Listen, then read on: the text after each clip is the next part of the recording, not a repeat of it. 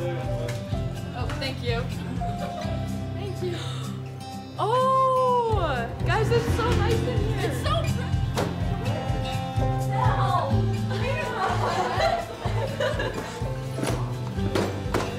Wow. It's a huge thing for Lordco. It's actually somewhat of an honor to be able to do this stuff for these kids, especially when we get to do things like this and be one-on-one with them and talk to them and all that kind of stuff and see everything that happens. It makes a big, huge difference in our Lordco life and our team. Just another day at the office. I like this. And then how long have you been playing hockey? 5 years now, I think. 5? 5 years. Yeah. What age did you start up? U11. That's awesome. Well, all 3 kids into it, and that's how we got the funding to afford those fees to keep up with the hockey season. That's why we're so grateful for the supporters and sponsors that come in that can actually give the kids a chance to play what they love playing.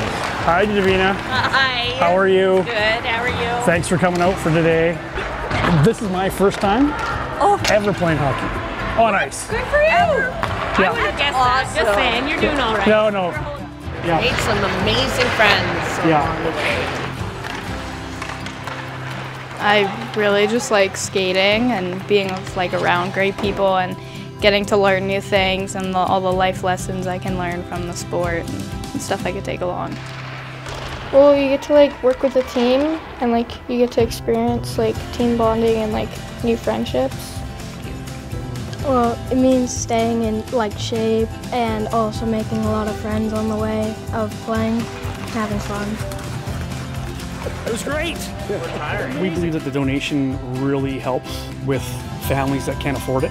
Lordco's been doing this in BC for quite a while, and we really want to see it grow here in Alberta as well. To have them know that Lordco's behind them.